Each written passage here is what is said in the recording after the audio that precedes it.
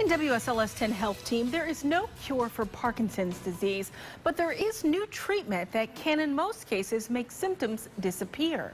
Neurosurgeons at Carilion will demonstrate the procedure tonight. It's called deep brain stimulation. It's a small device implanted into a patient's brain. When it's turned on, the patient's tremor symptoms associated with the disease disappear. Doctors say the surgery is safe and the procedure can dramatically improve a patient's quality of life.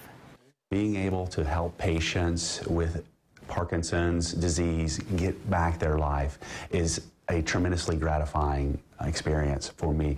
And the moment we're able to turn on the device and show them how well it works, and to see them, most of the time they're overcome with the experience. The demonstration will be tonight at 5:30 in Forest. Admission is free, but registration is required.